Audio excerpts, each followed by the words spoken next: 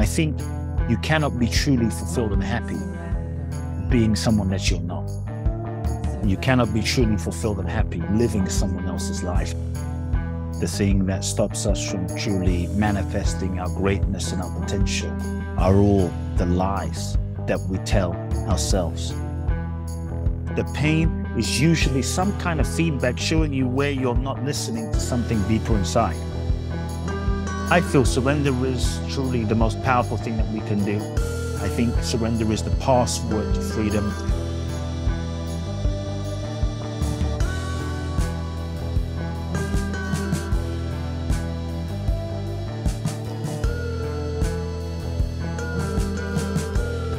All right, Kute Blackson, welcome to the Soul Seekr podcast. I am so excited to talk with you about all things about awakening and inspiring people to really unleash and unlock their own inner freedom. And some of the ways that you've done it through your careers with your recent books, your most recent one, 2021, Magic of Surrender. And before that, You.Are.The.One.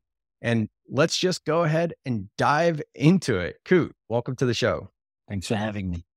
Amazing. So let's just give a little bit of context for the listeners that may not be familiar with your story. I know there's a lot there. I did my own research and I would be remiss to try to encapsulate everything that's gone on in your life or really anyone else's life. So I'd love to hear from you, just like high level overview of someone's just meeting you for the first time. Wow. I was born in Ghana, West Africa. Father's Ghanaian, mother's Japanese, grew up in London, now live in the US. So I feel like a citizen of the world from everywhere and nowhere. My entire life has been dedicated to spirituality and understanding the nature of the human experience in some way, shape or form from as young as I can remember. I mean, as a young boy, I always felt I felt people very deeply. I was an empathetic kid. And so there was a part of me that always wanted to alleviate suffering in some way. I didn't know what that would look like. And I had a kind of, I guess many would say an unusual childhood, but for me, it felt very normal until I got a bit older and I realized maybe it wasn't as normal as I thought. My first memories as a young boy was seeing a crippled woman crawling on the floor, and she picks up the sand that this man walked on, wiped on her face and stood up and called it a miracle. And so week after week, I grew up seeing blind people see and deaf people hear and people stand up out of wheelchairs. The same man whose sand she picked up would look at a person in a wheelchair and say, why you in this wheelchair? Stand up. Or would, touch the eyes of a person who hadn't seen in a few years and sight was restored. And so this man was my father.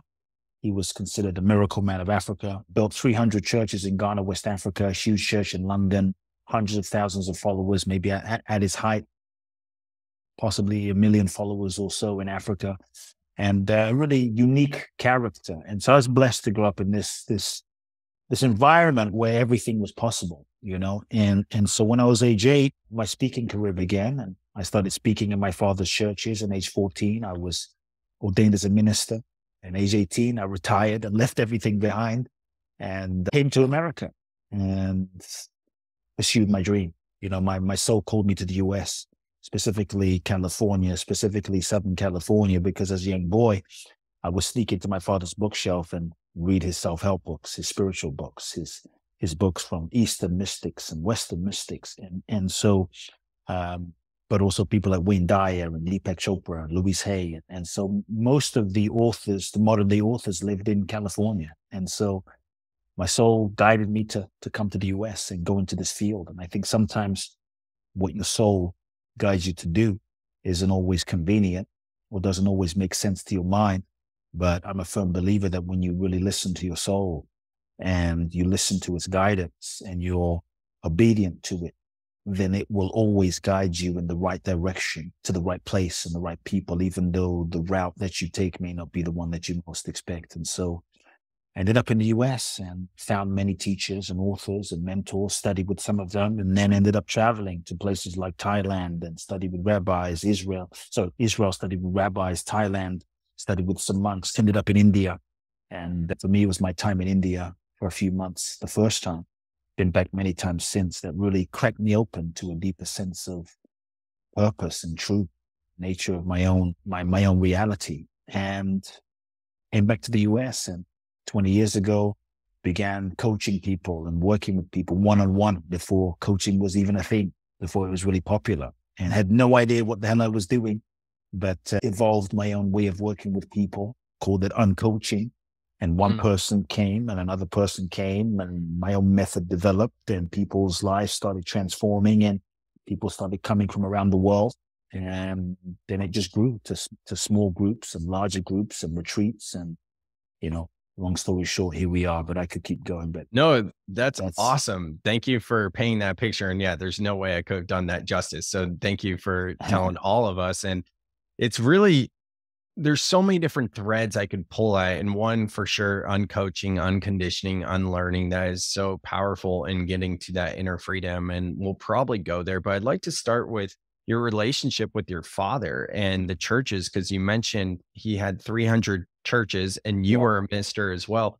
What was it like, in not only between your father and you when you decide to pursue something else outside of, I'm just going to call it organized religion, and what did that really bring up in you?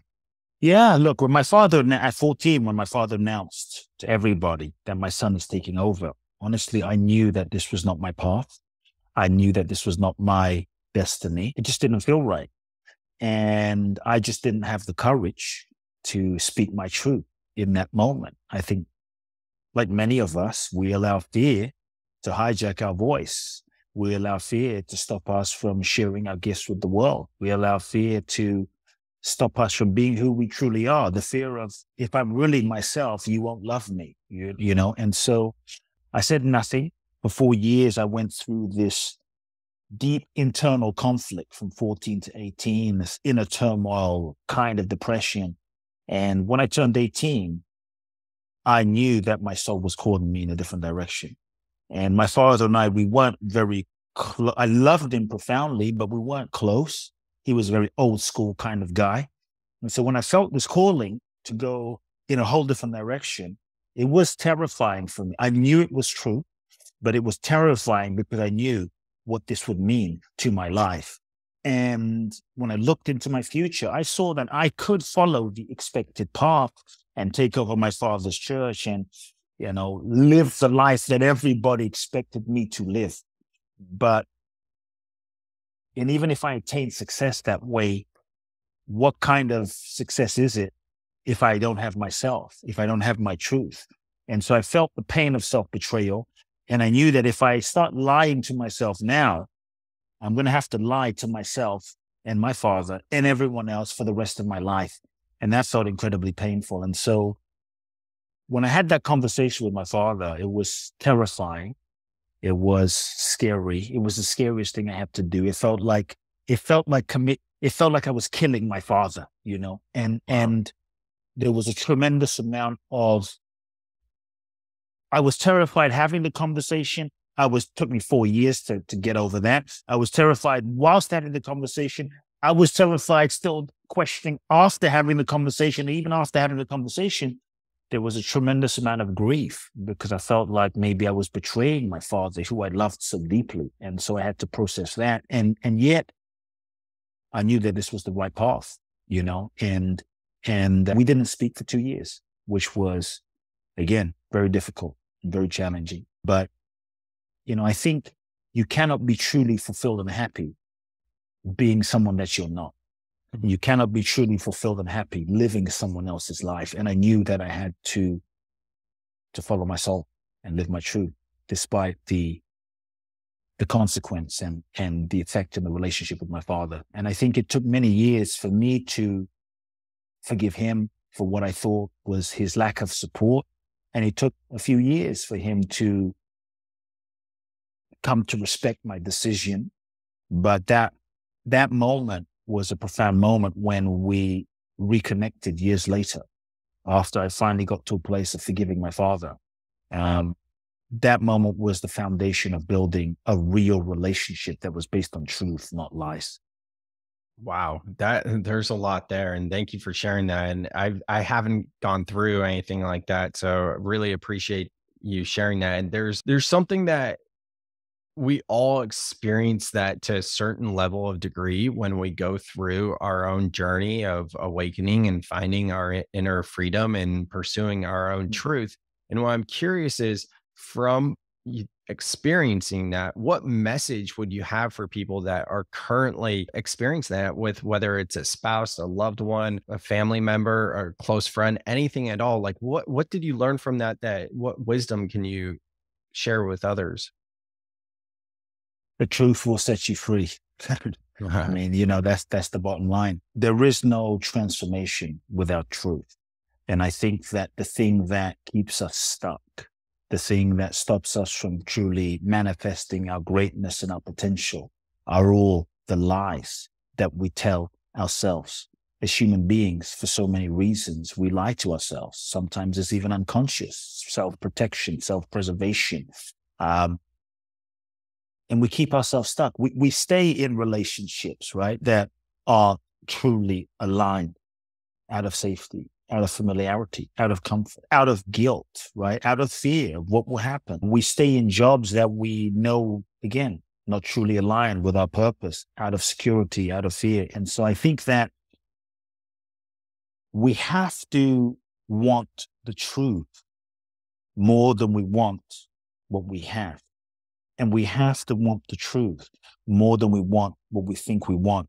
And if you don't deal with the truth now, you will still have to deal with the truth every day of your life, because the consequence of not acknowledging the truth, the consequence of not living the truth, the consequence of living a lie is what you will have to face every day. And how it manifests is in emotional pain. Lack of energy, lack of inspiration, depression. How it manifests is in physical pain, neck-ache, shoulder ache, backache. How it manifests is in some ongoing dis-ease. Your unconscious, your body is speaking to you, trying to show you where you're not in alignment. And so I think that in so many ways, when we're not in alignment, when we're not living our truth and we feel pain, it's meant to be painful. The pain is meant to be there. And so if you're in pain in some way, great.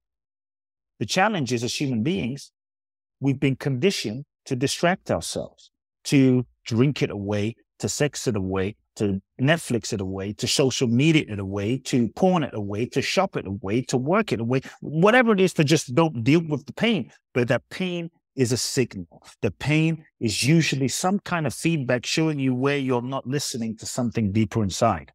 And so I think I would invite people to listen to the pain, to make the pain your friend, to use the pain as feedback and as an opportunity to course correct, to see, where am I not in alignment? Where am I not telling myself the truth? Where am I not living my deeper integrity? And bring yourself back into alignment in that way, And so maybe one question to really ask yourself is, okay, what lies am I telling myself? What lies am I telling myself? And just get real, get raw. Sometimes because of the fear of the consequence, the ego plays this game of confusion of, I don't know, I'm not sure, when deep down, we do know. We do have a sense. We have a sense. We have a feeling. We have an intuition. We kind of have a sense what's off.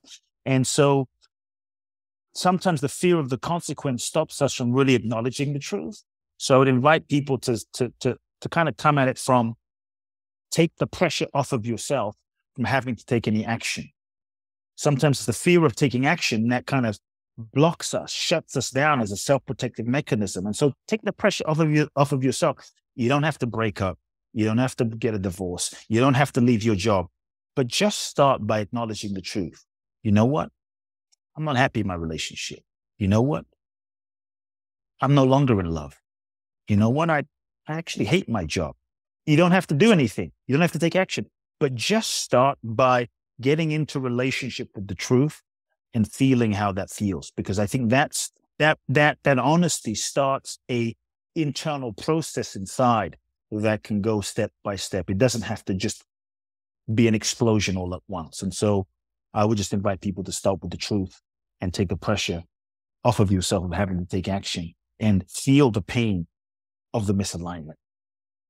Yeah, thank you for that. There's so many amazing pearls of wisdom in there. And one thing that keeps coming up for me is that is the art of surrendering. And your recent book, The Magic of Surrender, really like for someone listening, they may hear what you're saying in your story, whether it be with your father or in these examples, that they may misconstrue the surrender as in being like, don't listen to that voice and just to surrender to quote unquote what is. But what you're talking about is so much deeper, like surrender to go. Can you speak to surrender specifically in this situation that we're talking about right now? Yeah, I think in our culture, we have so many misconceptions about surrender, myths, misconceptions, misunderstandings.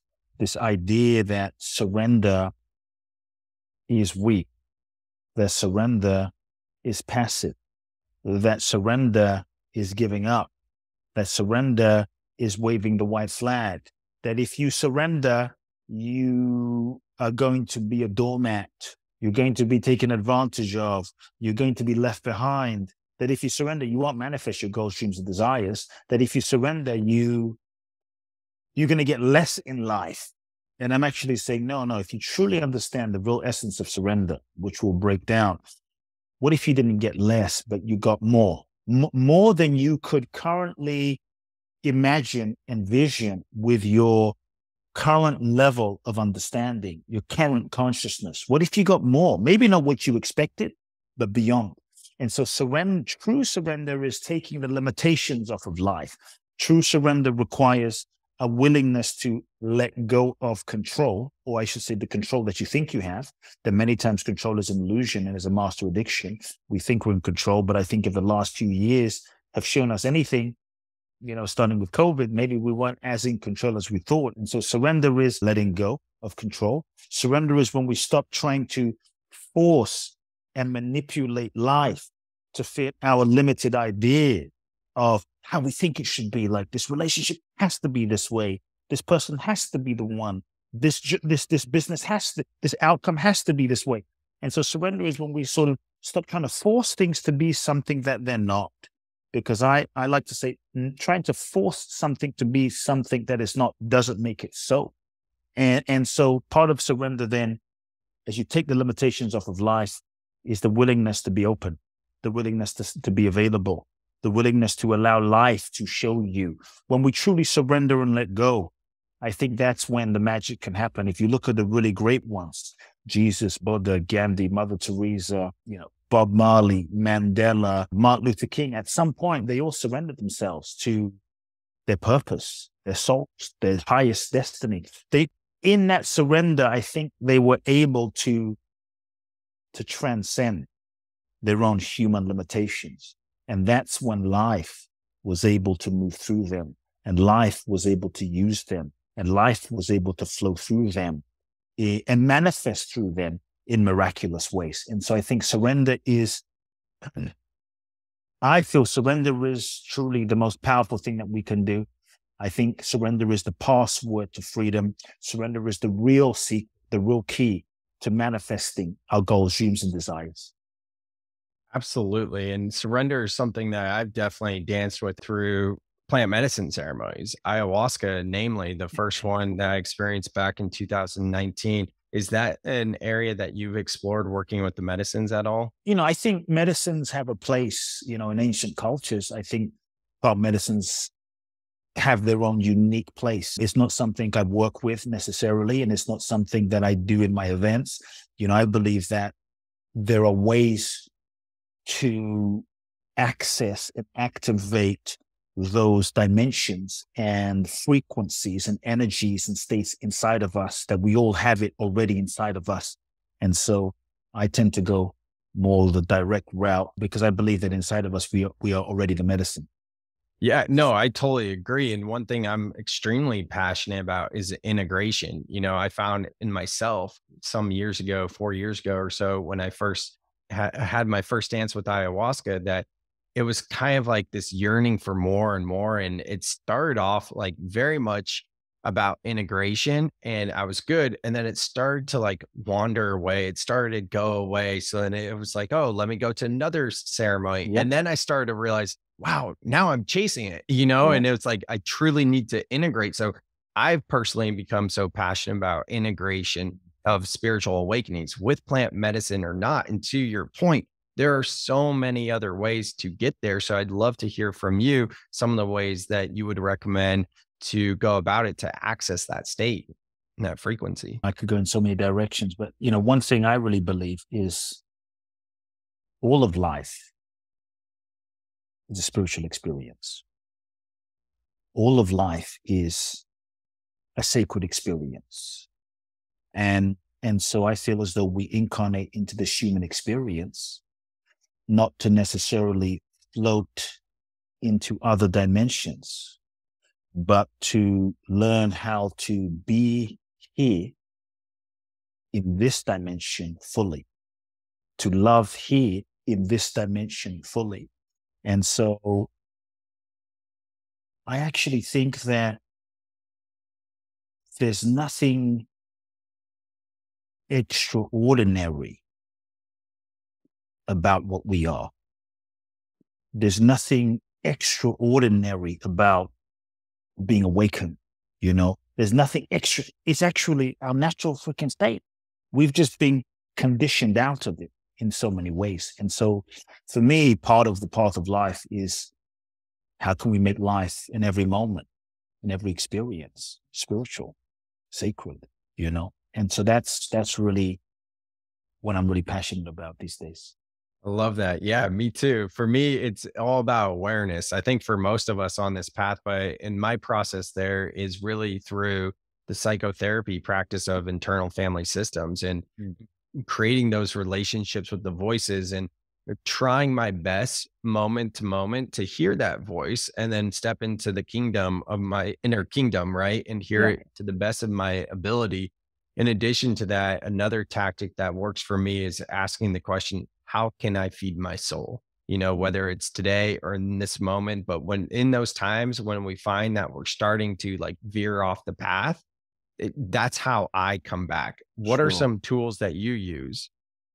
Yeah, I think it's not so complicated. For me, it's cultivating, you talk about awareness, moment to moment awareness, being present in the moment, being present in my body. I think just simply cultivating a mindfulness and an awareness of breath, a mindfulness and awareness of being in the body and being here right now is a simple way.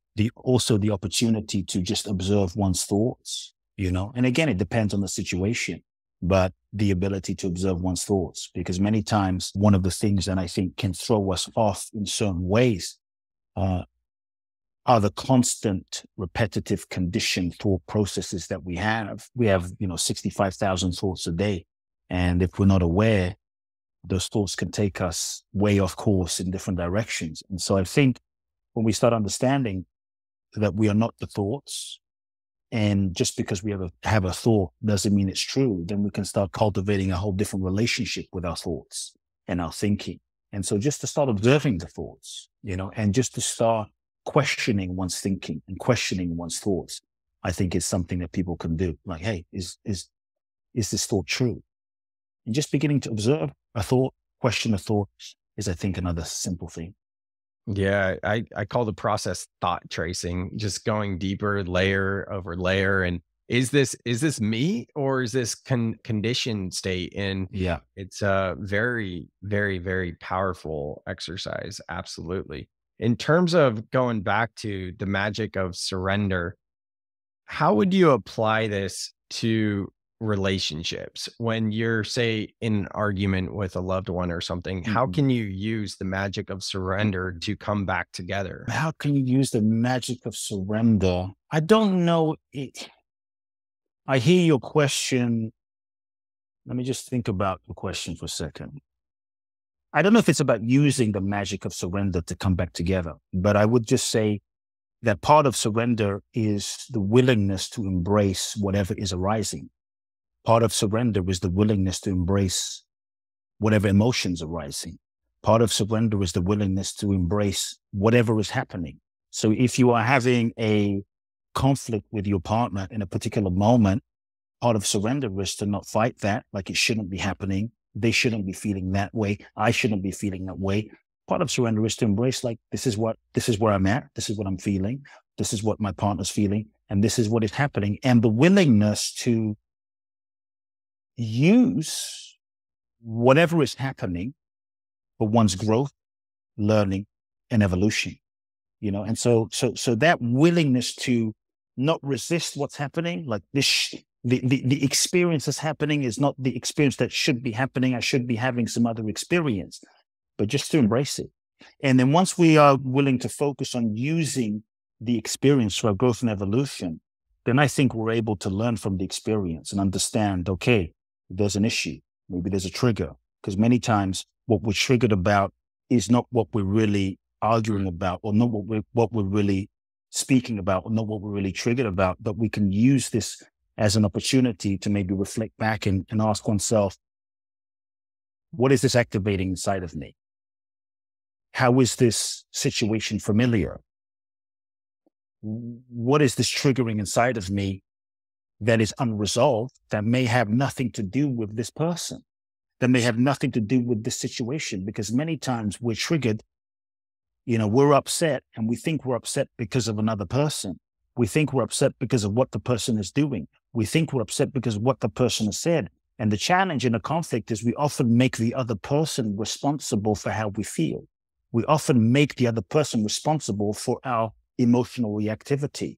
And what we then try to do is we often try to control another person to be a different way. We try to get them to be a different way, to speak a different way, to act a different way. We try to control that person to be a different way so that we don't feel upset, which keeps us stuck in a cycle. You could say we're not surrendered in that sense. And so part of surrendering is to take the focus off of trying to control the other person, because you really can't control the other person. And spending your time and energy trying to control the other person, not only is it futile, but will often lead to a lot of frustration and a lot of stress and anxiety. But as you shift your focus from the other person, you shift your focus to the upset inside. And then allow yourself to acknowledge the upset, not judge the upset, be present with the upset, and feel it.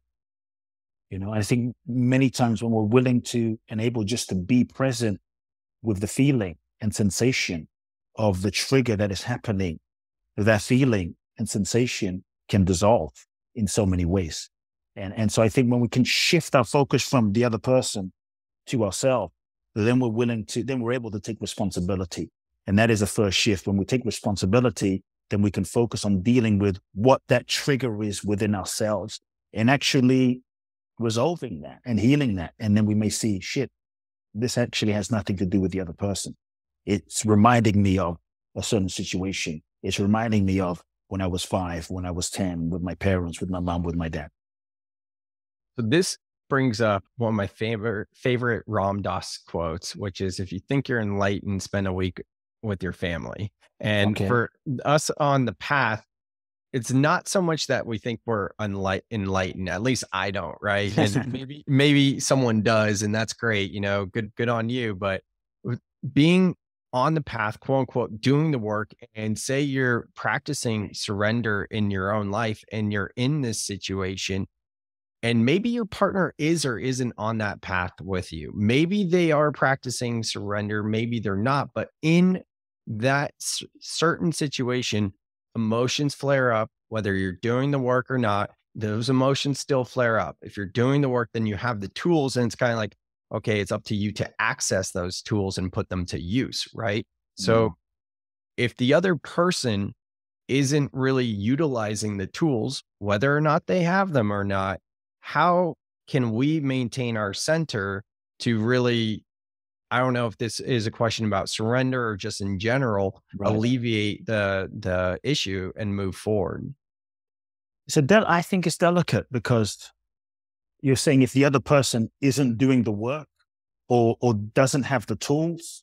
If they do have the tools and are not applying them in that moment, not really mattering if they're doing the work or not, Like, just because a lot of us, truth is, like, this happens to myself too. Like, when I get triggered, most of the time I'm pretty good, but I do notice those times in reflection, like, oh, I could have done better and utilized the tools I had. And I think a lot of us that are especially newer on the path, and we do have these tools, like, the universe is in a way giving us maybe tests, perhaps. Mhm. So, that- so I'm hearing what you're saying. I think in relationship, we attract to us a person in a particular moment of our life, in a particular moment of our evolution, somebody that is perhaps vibrating on a similar level, a similar frequency.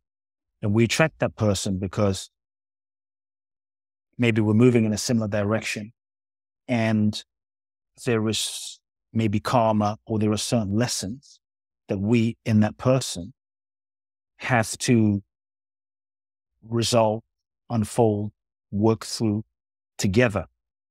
And on some level, that person is a mirror manifestation of your consciousness.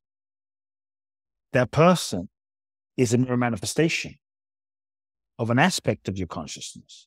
That person is a mirror manifestation of a part of yourself, reflecting to you a part of yourself or parts of yourself that you need to make peace with, integrate, heal, let go of, forgive, embrace. They're reflecting something to you. And so I think when we really see that, then you see on some level, really is no relationship out there. It looks like there's a relationship out there with this person, but we are in relationship with aspects of ourselves in the form of this person. And so I think that even if we're in a conflict and, well, they're not doing this and they're not doing that, I mean, maybe it's true, maybe it's not true. But ultimately, regardless if it's true or not, the truth is you, me, when I say you, us, you have attracted that person to you, and they're showing you something. Otherwise, you wouldn't be in relationship with them. So I think the more quickly we can not just make it about the other person and bring ourselves into that responsibility and own the projection of what they're showing us, own the projection of what they're mirroring to us or not mirroring to us, the sooner we are able to heal ourselves. Because when we heal ourselves, then either that person will shift, or either our reaction to that person will shift, which will then cause them to shift. Or either our reaction to that person will shift and they stay the same, and it keeps happening, and they stay the same, and eventually the mirror will no longer align, and we might start to then gravitate into a different frequency, energy, vibration as we no longer match anymore, and we may graduate and move on. And so I think we attract people into our lives because we're vibrating at a similar level, with similar frequencies, with similar lessons. And we attract each other because there's perhaps certain lessons that we have to teach each other. And I think when we heal ourselves, doing the mental, the emotional, psychological, spiritual work, and we learn those lessons, that's when we will begin to graduate from that dynamic, either with the person or without the person. That's powerful. That's really powerful. And this is everything we're talking. Let me give you an example. Okay, thank you. I remember almost 20 years ago, I was in a relationship with a woman, beautiful woman. I thought I was going to marry her. I think it's fair to say that this is not my projection, that she was a bit jealous, okay? And I don't know if you've been with a woman that's jealous, but she was really jealous. I mean, to the point where I'd be in a room with another woman and it would turn into an argument. I didn't even look. I didn't even do anything. I was just breathing. And so when I would look in another woman's direction, it became an argument for days. When I wouldn't look in another woman's direction, it became another argument for days. Like, why are you not looking? Why are you trying so hard to not look? So I couldn't win either way. And I thought, this is insanity. And honestly, for 3.5, 4 years, this became a conflict. This became an issue. She was trying to change me, and I was trying to change myself. I was trying to change her. We were fighting constant. It was like 3 years of hell, basically. But I loved her, and we loved each other, and this is what love was. Until I realized, wait a second, I say I don't want this experience. And I say I don't want to be with someone that's jealous in this way. And I say, but somehow I've attracted her. Mm-hmm. So cut a long story short, I broke up with this woman, manifested another woman. Was she jealous? Hell yes. Not as jealous as the other one, but jealous again. Broke up. Another woman. Was she jealous? Similar energy, similar frequency, slightly different dial, slightly different, volume. But the frequency and the energy was there. Eventually I had to say, you know what? Maybe it's not about these women. What is it inside of me that keeps attracting this or actually wants this? My logical mind was saying, I don't fucking want this experience. This is not what I hate this. But when I really stepped back and I really questioned, and I said, I will keep attracting the same energetic frequency unless I shift or heal something in myself. There is something inside of me that keeps either attracting this kind of woman or attracting this energy out of whatever woman I'm with. It's one of those two. Because if there's something that's unresolved inside of you, it will stay as an energetic, crystallized vibration that will pull that person to you or pull it out of someone. So when I started to say, you know what, there's something in me that I'm not looking at, that I don't want to look at, that I don't want to see. What is it that I don't want to see? And so this is a key question we can ask ourselves. What is it that I don't want to see? And many times we don't want to see it because the ego is getting something out of that dynamic. What I had to acknowledge, cut a long story short, was I wanted to be with women that were jealous. Because when they were jealous in a very unconscious way, it made me feel safe. It made me feel validated because that little boy inside of me that was afraid of not being loved and afraid of being abandoned felt validated in that moment. Because if someone was so jealous, they sure as hell weren't going to abandon me. And so there was this unconscious wound of my own fear of abandonment that you could say was pulling in a certain energy of a woman that was so attached that fit perfectly into a dysfunction. And so when I really owned my own fear, my own inadequacy, my own insecurity, and began to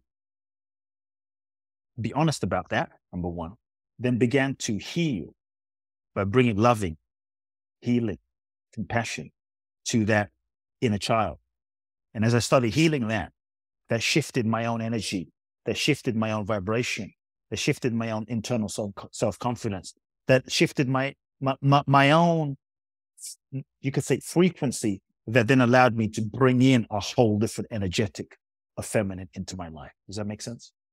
Absolutely. I'm thinking about it as in like, that would be the process then part that you described, like how to move past karmic debts, essentially. Sure. And close loops. Wow. This has been so powerful. There's so many great nuggets here. I'm so stoked that we had the opportunity to connect, and I just want to be mindful of your time and keep these podcasts a little bit shorter and easier to consume. But Kute, this is awesome. I'm so stoked. Please let the listeners know where they can find you online. Sure. My book, The Magic of Surrender, is available on Amazon. Check it out there, the paperback version. My website, Kute, Kute, KuteBlackson.com. People can find out as much info there. Twice a year, I do an event in Bali. I'm doing my final 2 Bali events this year, July the 28th and December the 5th. So the next event is July the 28th in Bali. It's 12 days. We dive deep. boundlessblissbali.com. If someone's listening to this and they're feeling ready to transform and go to that next level, join me for 12 days in Bali. That sounds incredible. And you've been doing that for 20 years, right? No, 10 years. 10 years. Okay. I don't know why I had the number 20, but that's absolutely incredible. 10 years to go to Bali twice a year. Twice a year. Oh man, that's amazing. I'm going to check out that link myself just to make sure I have the link correct. Is it boundlessblissbali.com?